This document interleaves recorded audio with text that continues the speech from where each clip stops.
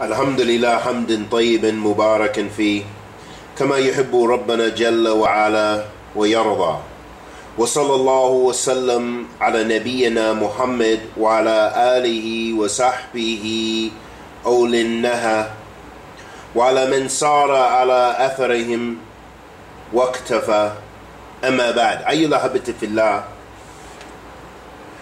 As Ramadan is approaching, we have to be aware of those things which will break our fasting or will ruin our fasting when we are fasting to Allah Azza wa Jal.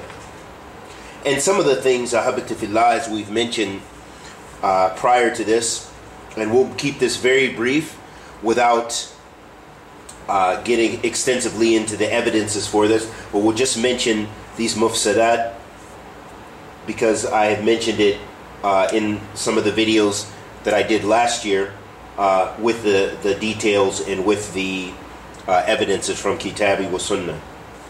So the first thing that breaks your fast, of course, is eating and drinking.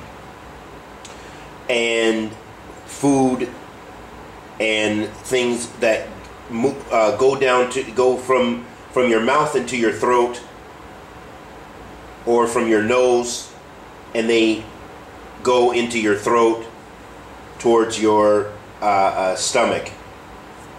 So this, of course, breaks your fast. And this is well known, of course, that taking external food and drink will break your fast. The second thing, Ahabati Fillah, is a jima', meaning to have sexual relations. So this also, of course, breaks your fasting. And along with the eating and drinking, this, of course, is amdan, that you did it intentionally. So if you did it unintentionally, you completely forgot, you took a sip of water or something like this, this doesn't break your fast because you didn't intend that, and you should continue your fast. And with jima', with having sexual relations, this also breaks your fast. And of course, the person who does this, they have to make kafara, and we'll talk about this in the future of the expiation for this, because this is the major kafara. So in this situation, they should free a slave, a believing slave, and of course, which is probably near impossible in this time and age. So then they should fast shahrain mutatabi'in, meaning they should fast 2 consecutive months back to back without breaking. It should be consecutive. Or if they're unable to do that, then they should feed 60 miskin. The third thing which breaks your fast is to ejaculate by choice, or by something that you had a choice in preventing as well. Meaning, for example, the person, as we know, the Prophet ﷺ used to kiss his wives during Ramadan as well, while he was fasting. Letting us know that the action of kissing, of course, does not break your fast. However, if that kissing leads to something else, or the kissing causes you to ejaculate, then of course you should not do so, and that will break your fast. So if massaging or touching, and of course also masturbation is also impermissible, and these things can break your fast, because then you're not controlling your shahwa. And secondly, that's one aspect, is you're not controlling your desires. In the Hadeeth of the Prophet ﷺ, which where the Hadeeth Qudsi, where the Prophet ﷺ said that Allah Azza wa Jal said, "Yad'a ta'amuhu wa sharabuhu wa shahwatahu min ajli," that he, talking about the servant, that he left his food and his drinking and his desires for my sake. This is the one who is fasting for the sake of Allah subhanahu wa ta'ala. And so some of the ulama, they use this to say, they use this as dalil, as evidence, to say that, of course, food and drink and not restraining your shahwa. So that if a person, even if they were masturbating, or even if they were kissing and doing other, having intimate activities with their spouse, that these things, akramakumullah, would also break your fasting because you haven't restrained your shahwa. This is what some, and Allah subhanahu wa ta'ala knows best. The important thing is definitely doing those things which does not cause you to be aroused, and very important, to avoid ejaculating, and those things which will lead you up to that. You know, Ramadan, it should be imsak. You should be refraining and being patient upon the command of Allah subhanahu wa ta'ala, which is to fast the month of Ramadan. Another thing which breaks the fast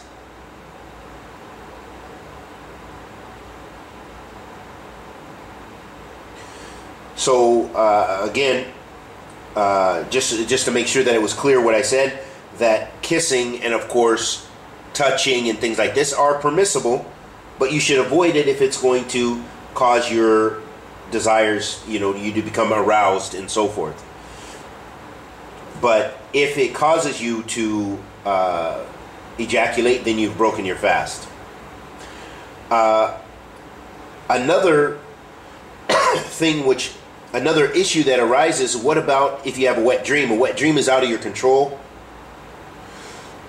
because you weren't doing any actions, nor were you engaged in any activities. As long as you're not watching pornography, you're not doing anything like this while you're fasting. So having a wet dream, of course, does not break your fast. You should ghusl and continue your fasting.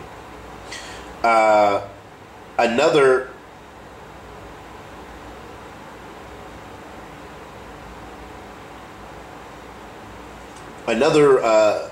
thing which breaks your fast is, for example, the person, if they do hijama, they do cupping.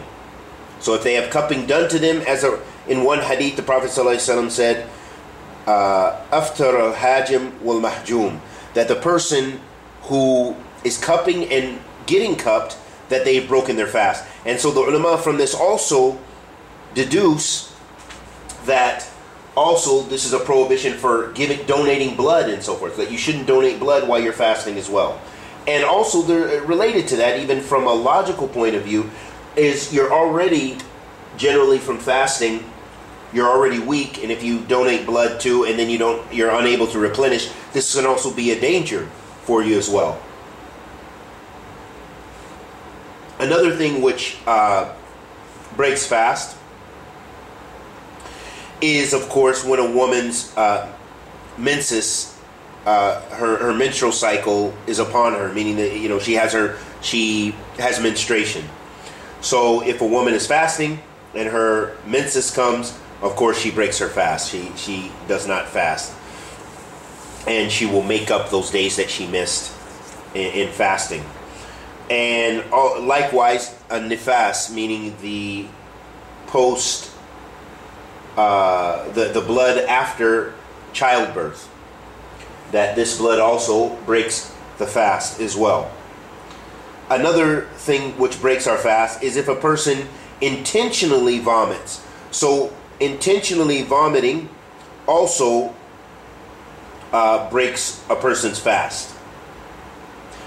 And those are some of the most important things with regards to breaking our fast, and that we should be cautious and careful about our desires, and of course eating and drinking, and otherwise, and watching our speech and so forth, our actions.